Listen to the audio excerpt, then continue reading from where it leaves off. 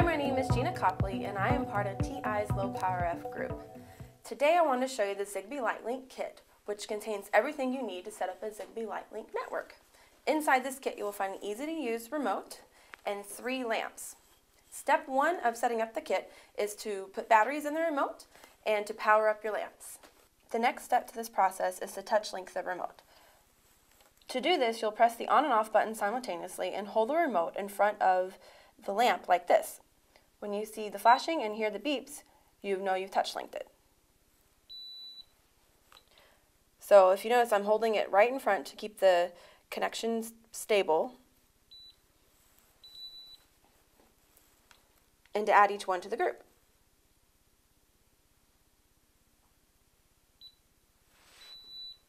So now that we've touch linked the remote to the lamps, we have our ZLL network.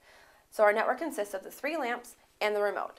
So to cycle through your network or to select a different lamp, you will use your arrow keys on the remote. So by pressing it, you go through each one. So I press it 3 times and then I have a group setting. So as you go through it, it works as a circle, 1, 2, 3, and group. Now I'm going to show you the functionality with the remote. So on your remote you have choices of level, color, and saturation. You can increase and decrease each one of these. And to increase, it's always the top, and to decrease, it's always the bottom. So level, of course, is your intensity, so you can go up and down to have this be brighter or lighter. Color, I can cycle through the colors with you. If you push the top one, it'll go through blue, green, then blue. Or if you want to go back the other way, we can go from green or blue to green to white to red to pink. And then last is saturation. So if you want it to be highly saturated, you press the top, and it'll get darker and darker. Or if you want to add more white into it, you go and press the bottom one and it lightens it up. So now that we've talked through level, color, and saturation, I'm going to explain what the scene buttons do down here. If you want to save your favorite setting, all you have to do is press the button here and it saves it to whichever button you've pressed it to. So you say I want to save this pink color, so I hold down the red,